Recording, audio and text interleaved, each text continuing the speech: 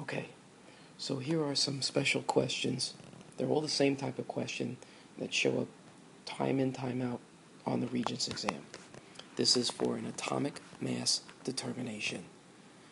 Atomic masses on the periodic table are what we call weighted averages. So I just don't add them up and divide by the number, then it would mean equal weights. Since atomic mass is the weighted average of the naturally occurring isotopes for an element, they very rarely have exact numbers. So, check out these questions, figure out the answers on your own, and come on back for an explanation and an easy way to go ahead and do atomic mass determination problems. Okay, so here are the answers. For 13 it was 2, for 14 it was 1, and 15 it was 3. How'd you do? Well, let me show you a way to do these, and the way you can do these is to get mad. Thanks to Mr. Sim, who I work with. MAD stands for multiplication, add, and then divide. So let's take a look at question 13 and see if you can't figure it out for 14 and 15. It's the same setup, same process every time. So what are you multiplying?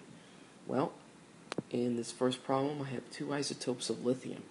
I'm going to take my atomic mass,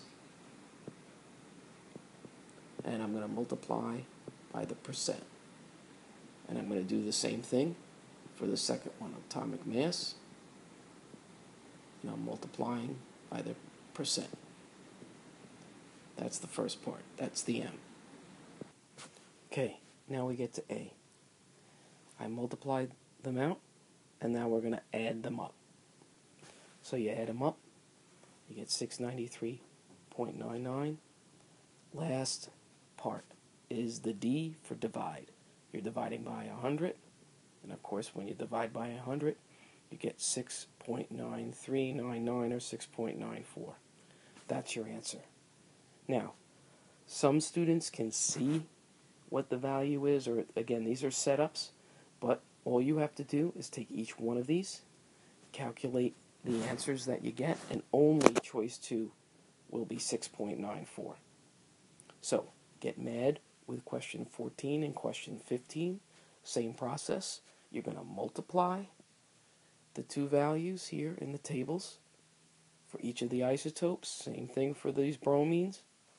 Once you multiply them, add them up, and then divide by 100, and that's the answer. And then just check them with the choices, do the math for the 4 choices, and play the matching game. Keep working hard.